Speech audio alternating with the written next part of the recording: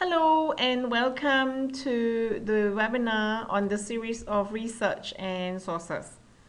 This is the second webinar and we will be looking at the catalog called Library Catalog Plus in our university. To use a library search portal is quite good in the sense that we have more access to things that are not available via Google search or Google Scholar.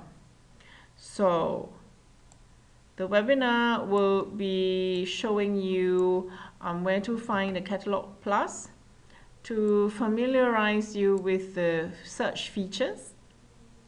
They highlight two main ways to search your material, books and more,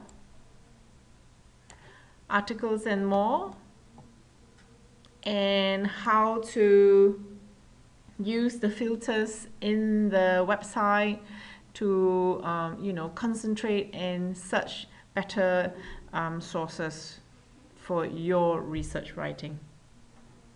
So let's very quickly start a web page. So I use Bing.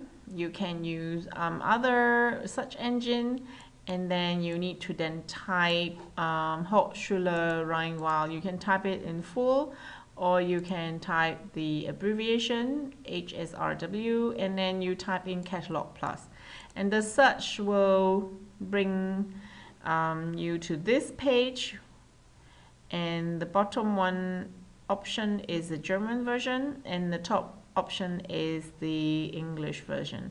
So I will click on this one and it will open up a window for you. Oh, it didn't. Just go to the next page. And here you can already see the front page of the Catalog Plus. On the right column here, there are more information. Database, e-journal, interlibrary loan.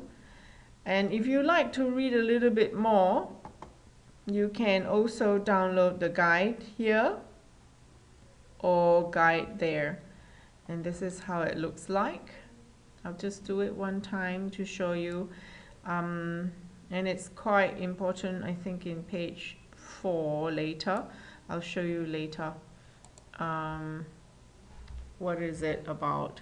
So you can click here or you can click there, but I will just open the copy from my folder. Okay, so it did say, you can see already the two phrases I mentioned earlier. Books and more means all the return results from our collection from two of the campuses, both Camp Linford and here in Claver. So primarily monographs and journals available online or print.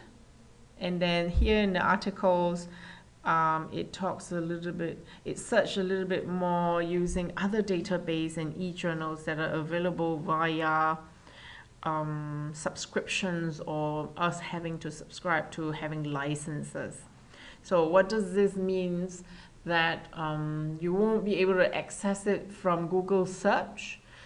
You have to access it from this Catalog Plus, and if you're not on campus, then the Catalog Plus will then ask for your library card number and your password. Then you will have access to these sources as well as a student here. So once you're familiarized with these things, these features here, then you go under Quick Link and choose Catalog Plus. And in Catalog Plus, you can already see the other three features in Catalog Plus. There you go. Database, interlibrary loan, and e-journals. Their database and e-journal. We will talk a little bit about this in the next webinar. but this is where the Catalog Plus link will bring you. This is the page. On your left side, you will see some features here. My list, previous searches, additional database, and so on. So the My List and previous searches, whatever you've searched will be saved permanently, especially My List. My List would be, you know, some potential books you like to borrow will go into your list by adding that feature. I will show you later. But they will be saved permanently, and you can preview it again if you log in. So if you want to just quickly search for a book and borrow, then maybe you do not want to log in. But if you want to search for the purpose of, you know, for your research writing, I would suggest that you use your user ID, which is on your library card, and your password. And I believe that would be your birth date. And once you log in, anything you save on the My List, it will be permanently saved, and to remove them, you have to remove them manually. So if you want to just search something, then you can type in anything you like and then click Start Search. Oops, I accidentally clicked on it. But if you think you have more information you want to key in, you can use this feature. And then you can add whatever necessary information that's there to help you filter your research. And then you can do a Start Search. There is some kind of reading to tell you about some symbols that can help you as well to search properly. I will talk about this in the next webinar as well. So let's do a simple search so that you are more familiar with the library features, the Catalog Plus features. So let's do a search on academic writing.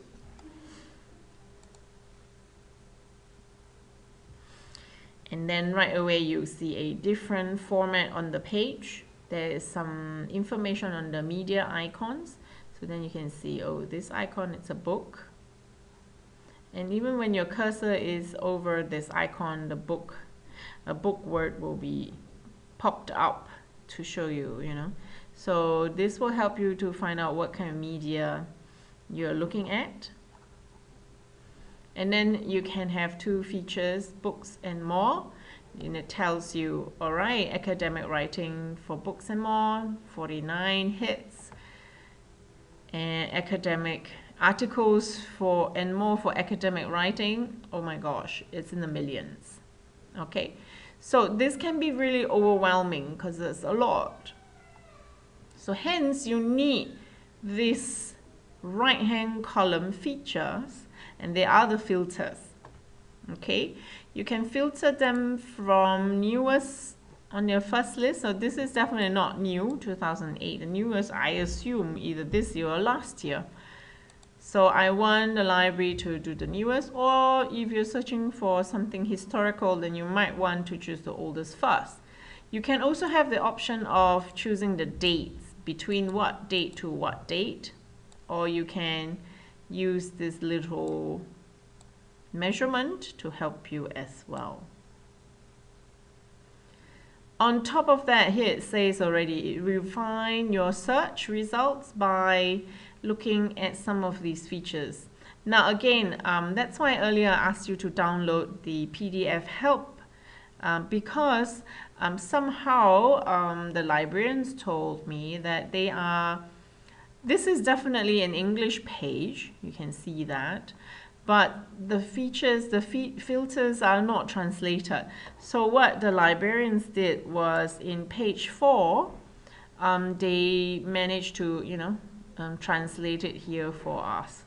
So if you're not very good in German, then you can download this, and especially words like Festschrift.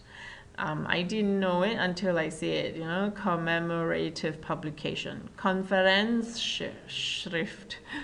in conference publication, and so on and so forth. The Nachschlaggewerk reference book. So it's quite helpful to have this copy with you. Otherwise, you can click and try your best and guess which one you like it. But after using it for quite some time, then you will be familiar with these German filters as well. I mean, these filters in the German language. So the filters help you to see, if I just want to look at electronic sources, I only have 5. Then it filters and it refines my search to 5 materials that might help me. Okay. Or if I go to articles and more, then it does somehow refine a little bit. But I will show you later some of these search symbol to help you to even more refine your search. But the cool part about these features is you can see and take a look. It even filters, there's a specific publisher you might just want to look at. And that narrows down quite a lot. And if you want to see what other publishers that's out there, and then you can see, whoa, there's quite a lot of publishers for academic writing. So you might want to go by publishers. You might be familiar with some popular publishers. Or you might want to look at them from language point of view. English, French, Chinese, German, yeah? And so many more. Oh my gosh, that's a lot more. Or, wow, that's a lot, yeah? And then so on and so forth. So the filters are very nice because it refines your search. It helps you to focus more on what you really want to look at. So that's all for this particular webinar. And we're going to look a little bit more on the features of special symbols to help you to find your material better. And then later in the series of these webinars, we're going to look at the database and how you can do an interlibrary loan as well. All right, so have a nice day. See you in the next webinar. Bye-bye.